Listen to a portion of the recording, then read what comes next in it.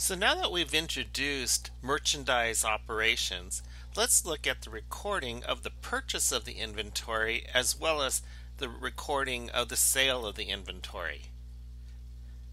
When we purchase inventory for sale, we normally will sell it using either cash or credit. So in other words, we will buy it for cash or we will recognize an accounts payable if we buy it on credit terms. Most businesses today use credit terms in the acquisition of inventory. We record the purchase transaction into our accounting records when ownership changes hands between the seller and the buyer. Normally this occurs when we receive the product from the seller. Here is an example of what a purchase invoice may look like when we purchase inventory from a seller. Note that there is a listing of who the seller is, who the purchaser is, as well as the date of the transaction, the terms code, and the FOB terms. Also on this invoice would be a detailed listing of what are the items being purchased, the quantities, and the total cost. Here's an example to take a look at the journal entry that needs to be made when we acquire inventory. This invoice that was prepared by PW Audio Supply invoices the buyer for the acquisition of inventory in the amount of $3,800.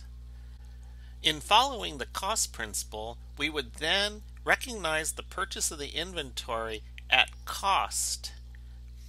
Therefore, we would do a journal entry that would show a debit to inventory of $3,800 and a credit to accounts payable for $3,800.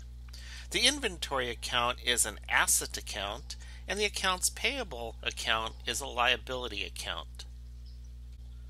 You may have noticed on the vendor invoice an FOB term. FOB, standing for free on board, tells the reader of the invoice who owns the inventory. FOB will tell us if the ownership changes at the point of shipment or at the point of destination. So if the FOB term is shipping point, the ownership of the inventory transfers to the buyer at the time of shipment of the inventory item. If the invoice says FOB destination, ownership changes hands at the time that the inventory is received by the buyer. The importance of this FOB terms also include that the freight cost is paid for by the owner of the inventory at the time of shipment. So, FOB shipping point would require that the buyer pays for shipping. FOB destination would have the seller paying for shipping. So here's an example of the purchase of the inventory and how we would account for the freight. Assuming upon delivery of the goods on May 6, the buyer has to pay $150 for the freight charges. We would increase the inventory account by the $150 and we would credit cash. The reason for this is that we want to account for the cost of the inventory to include all additional costs to have the inventory in a saleable condition. So when we purchase inventory, we have to account for all costs to get the inventory to our location in a saleable condition. In the alternative situation, assuming that the freight terms of the invoice that we were looking at had the seller paying for the freight, the seller would have to pay for the freight, and notice that we use the account called freight out. So we would debit freight out and credit cash. If the buyer had to pay for the shipping, the buyer would include the cost of shipping in the cost of the inventory. If the seller had to pay for shipping, the seller would be accounting for the cost of the shipping as a selling expense, and we call that selling expense freight out. Another thing to consider is, what do we do if we have to return the product? Now, most vendors will provide us two alternatives if we want to return a product. They will either return the product, or they may provide an allowance or a reduction in the sales price so that the buyer will be satisfied with the purchase. A purchase return is very similar to what you may be familiar with when you find that you have a product that you don't want. You take it back to the store, and that's a purchase return. A purchase allowance may be where the seller reduces the sales price to the buyer as an incentive for the buyer to keep the product and not return it.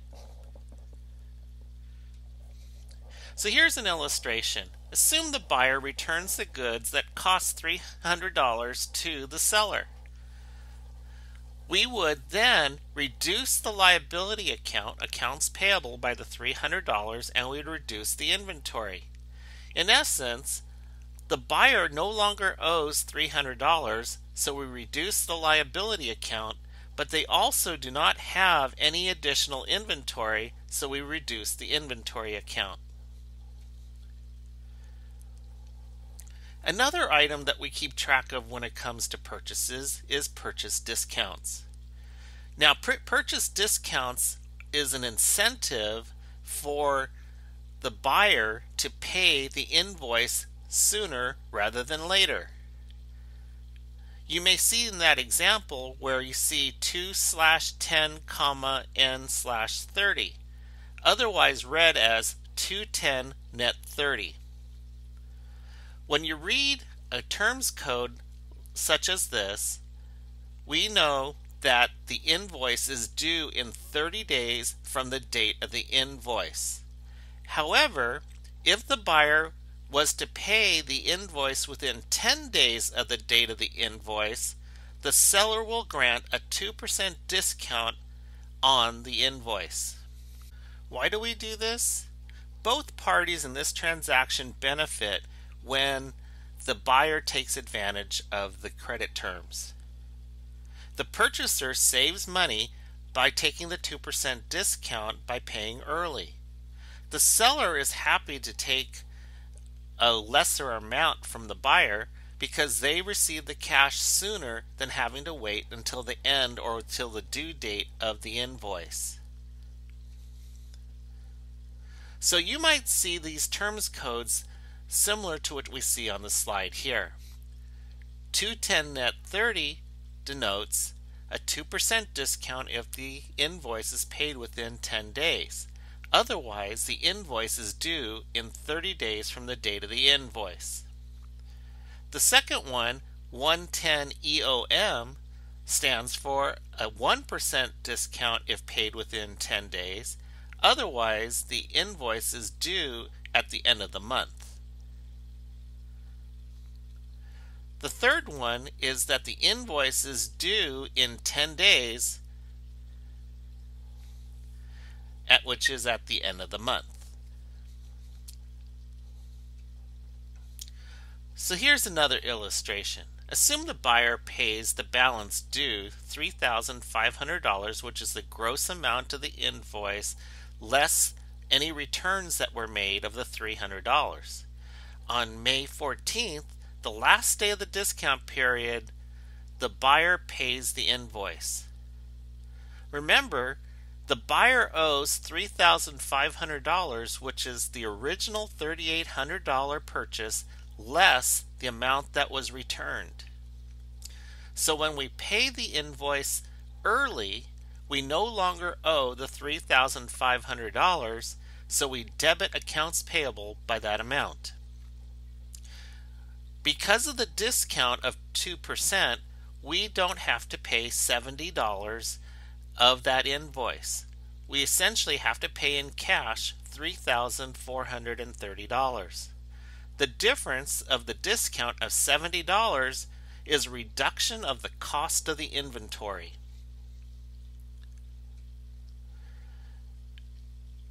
If the buyer does not pay on the early terms, they are required to pay the entire amount of the amount due. So notice in this journal entry of debit accounts payable for $3,500, credit cash, we are paying the total amount of the invoice due. There is no discount. The question is why would we want to take a purchase discount? Really, if you look at it, 2% appears to be a relatively small number. However, you're really getting a 2% discount for paying 20 days early. So if I was to look at the 2% discount on $3,500 is $70. If I was to take $3,500 at 10% for 20 days, which would be $19.18. So in other words, if I went and borrowed the money at 10% interest, I'd have to pay $19.18 in interest. The savings I would take would be $50.82.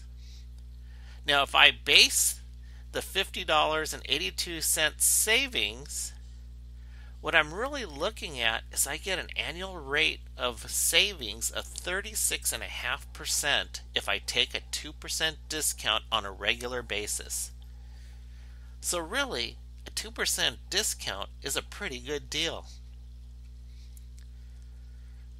So if I look at the inventory T account in our ledger, remember inventory is an asset. So when I purchase inventory, I would debit the $3,800. When I pay for the freight, I would debit the $150. When I return product, I'm reducing the cost of the inventory by $300. And when I take the purchase discount, I'm reducing the inventory by $70. Altogether, my net effect of my transactions is $3,580.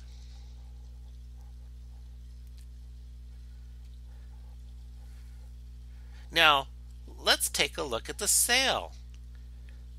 Now, PW Audio Supply is the seller. We look at the invoice the same in terms of that they need to recognize the sales revenue. So the sales revenue on this invoice is $3,800.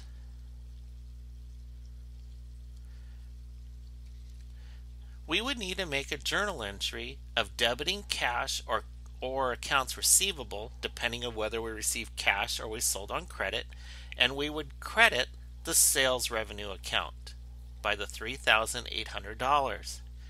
If we were using the perpetual inventory system, we would also need to recognize the cost of goods sold, the cost of the sale, at the same time as the sale.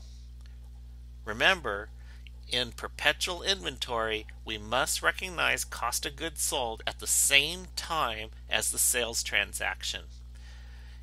What we have done is we have given up the inventory, so we reduce the asset, and we have to recognize the expense.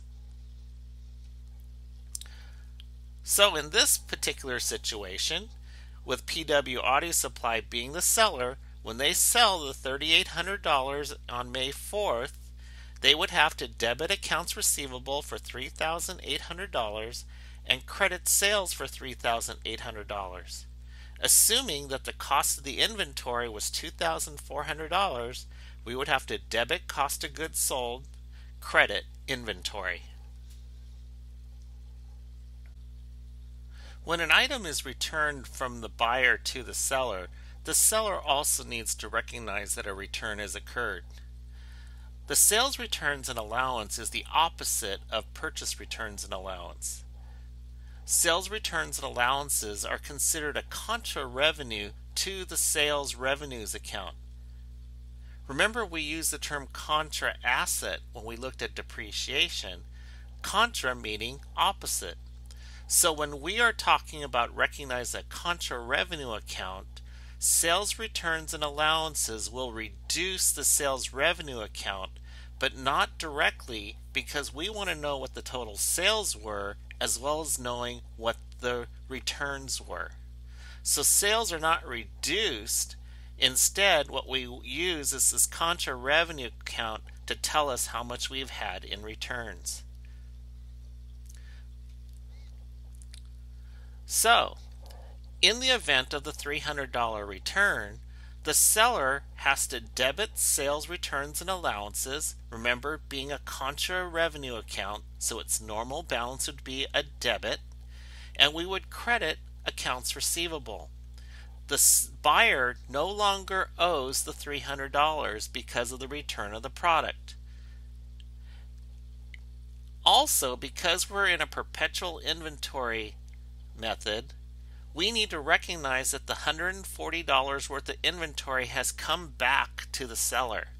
So inventory is increased by $140, and we reverse out the recognition of the expense, cost of goods sold, by doing a credit to cost of goods sold. Now, assuming that the returned goods were defective and had a scrap value of $50, what we would then do is make the entry of debit the sales returns and allowance for $300, credit accounts receivable for $300, but we would not recognize the $140 worth of value. We'd only recognize the value of the inventory returned at scrap. So we would debit inventory of $50, credit cost of goods sold for $50. The difference, the $90, would be continue to be expensed in the cost of goods sold. Also, if we were to allow a sales discount for offering an early payment by the buyer, we would also have a contra revenue account called sales discounts. Sales discounts would be contra to the sales revenue account as well, and we want to keep track of sales discounts separately from the sales revenues because we want to see how effective we are in our collection process. In this illustration, the buyer pays the $3,500 on time or early and takes the $70 discount. The seller receives $3,430 in cash, but also allows for the $70 sales discount.